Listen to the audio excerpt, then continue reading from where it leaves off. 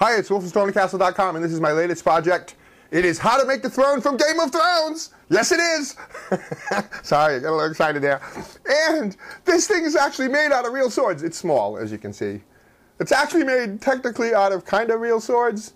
And I'll show you how I do that in this video. See this nail? That is called the duplex nail. And I want to thank Thailand for sending me in this idea. Thailand saw this at a Renaissance fair and said, you got to do it. So I said, wow, that's wonderful. You put them in the forge and you hammer them out to make little swords. Isn't that just adorable? And I'm down to my not so good swords anymore because I used all the good ones to make the throne. I don't know how many are in there, 100 and something? Well, what a lot of fun. If you're a Game of Thrones fan, you're going to love this little throne. It is all made out of swords. That's right, it's just not the same size. I'll show you how I do this, how I hammer out these, and how I put this together and how I make it. Thanks for watching my video. Thanks for subscribing to my channel. If you're not a subscriber, hit that subscribe button.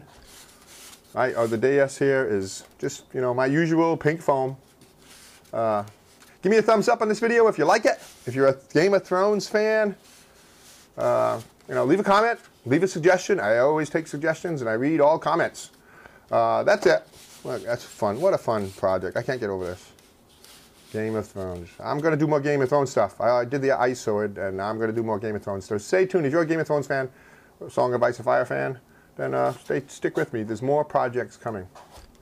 Let's launch into the introduction, and then let's do the how to forge mini tiny itsy bitsy little swords out of nails, duplex nails, and then how to make the throne out of it. Thank you. Dioramas, origami, catapults, and treasure stays, telescopes, terrariums, bonsai trees, and paper games, swords and shields, and real blacksmithing, model boxes, animation. I teach the art of real creation. StonelyCastle.com. Let's make something. All right, so let's get those nails in the forge. Those are duplex nails, and I have a bunch of different sizes of them. I get like 16Ds and 14Ds, 12s and 8s, I think, because it really kind of helped with making the throne. Look at that. Isn't that beautiful? And just pound them out. Take your time. I think that's a 2-pound hammer. And I made a whole mess of them. You know, flatten them out to look like swords, and turn them around and flatten out the pommel and the hilt too.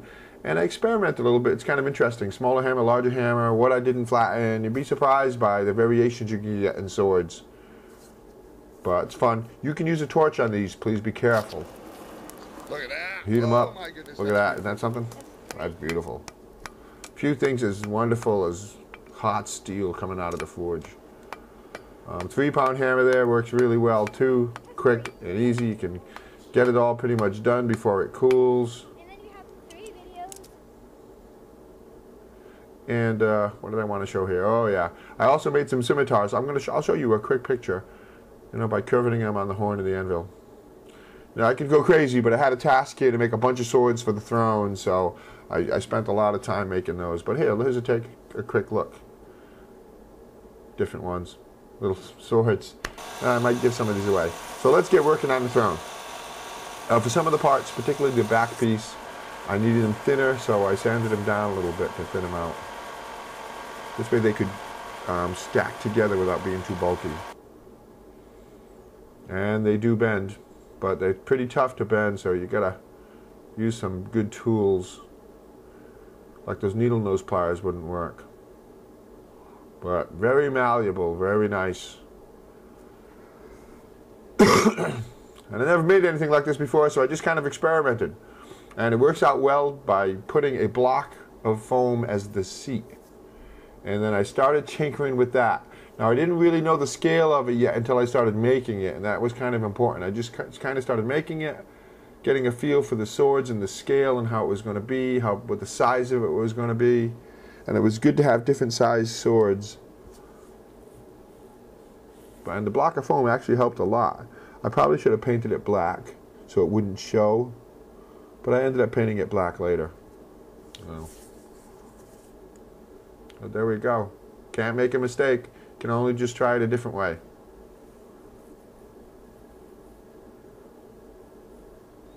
You know, this is, you know, a bunch of different little experiments I tried, and tried it this way and tried it that way to try to get a look that I wanted. Now I got the structure of the kind of like, if you would say, the 4 legs of the throne, so I could make the dais that it sits upon. So let's make that right now. I drew out a template here with paper so I knew the size of it. Tried different circle sizes for the whole platform. It's more like a platform, I guess you could say. And then once I got the size right, I cut that platform out of Foamular. That's 1 inch thick.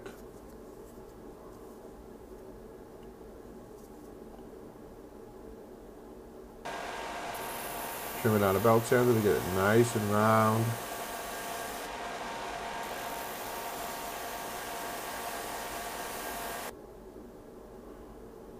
Add the pattern on it, and you can press down with a ballpoint pen so it's indented. And I also extended those out the sides. Makes a difference in how it looks.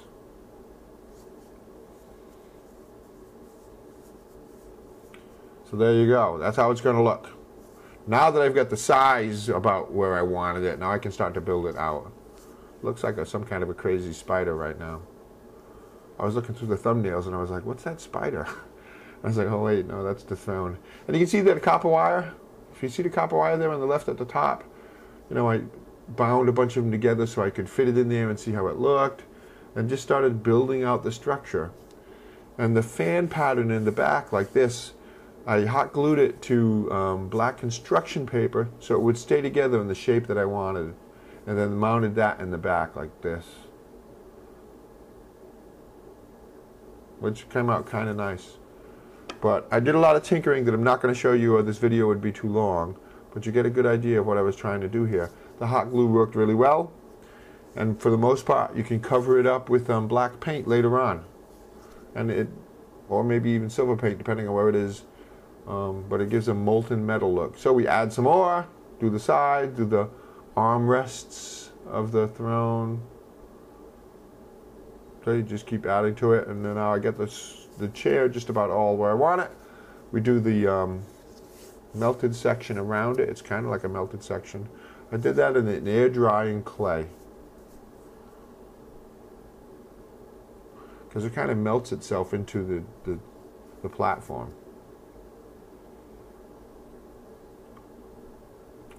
So now let's paint it.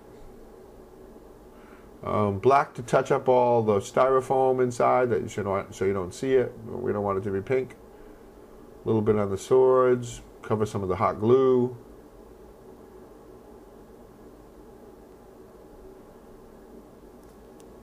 Some silver paint, and then I added gray later. I don't think I show that because the silver was a little too bright, so I had to tone it down. Now these swords are old, so for the most part they stay that blackened color, but I did touch some of them up with silver, which actually made it look a lot better. It looked nice like that. Some of them silver all the way around.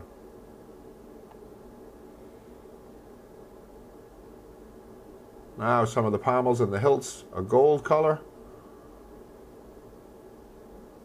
Adds just a dash of color to it, and it looks really nice. Not too much because those swords are old, they're kind of tarnished. So that's it, just about done.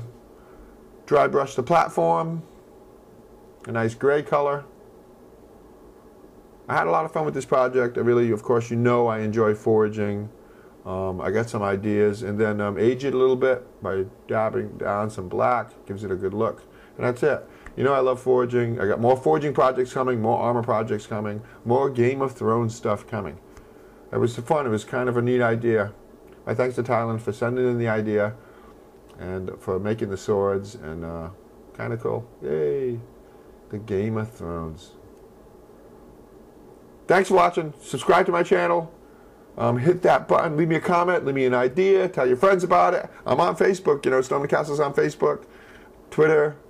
Check out the website. Here's a few more projects you might like. There's Ice from Game of Thrones, Riptide from Percy Jackson, a Daedric sword from Skyrim, and the Hammer of Thor. 500 more projects and videos right here on my channel. Don't go away. Thank you.